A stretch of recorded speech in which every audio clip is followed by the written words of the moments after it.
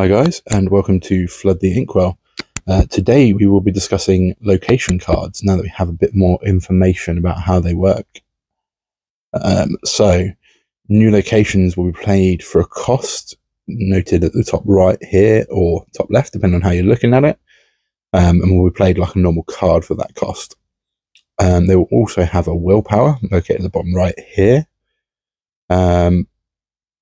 Like character cards with the willpower, but the locations don't have a challenge power though, so your characters don't take damage from challenging locations, but will unfortunately leave you vulnerable from a challenge from your opponent if you do choose to attack locations. The law denoted here on the location takes effect on your set phase, so that will allow you to gain the amount of law on the location at the start of each turn when it's in play.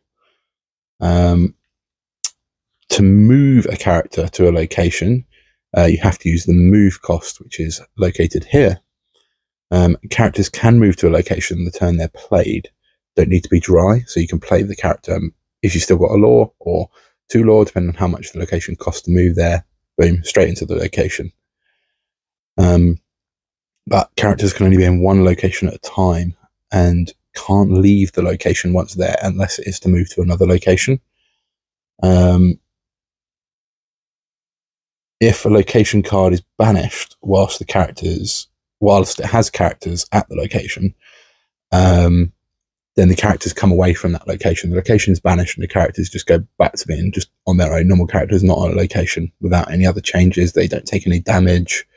So if your opponent is targeting your location because you have something there, maybe from the new set that's going to be beneficial to be there, they take the location away, you don't lose that character, it just goes back to normal play.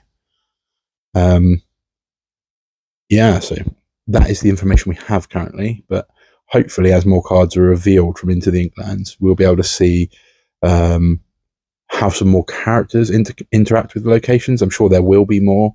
I mean, we have an example already in the form of Peter Pan, the Lost Boy leader, which is now currently on screen, who gains a law equal to the location every time he moves there, but he can only move once per turn. So if you have 2 locations out, you can bounce in between the 2 whilst your opponent's trying to take out your locations, just gaining the extra laws. So he's, instead of questing for the 1 which he has as his base, he could be questing for 2, could be questing for 3. We don't know what other locations are going to have as their law. It will be interesting to see what other character interactions we have that come out, and what other locations and what abilities they might have as more cards from Into the Inklands are revealed. That is the information that we have today. Hopefully we'll have some more soon, which means there'll be another update on the locations and potentially some more Into the Inklands bits. But that is what we have today. I thank you for watching, and we'll see you next time.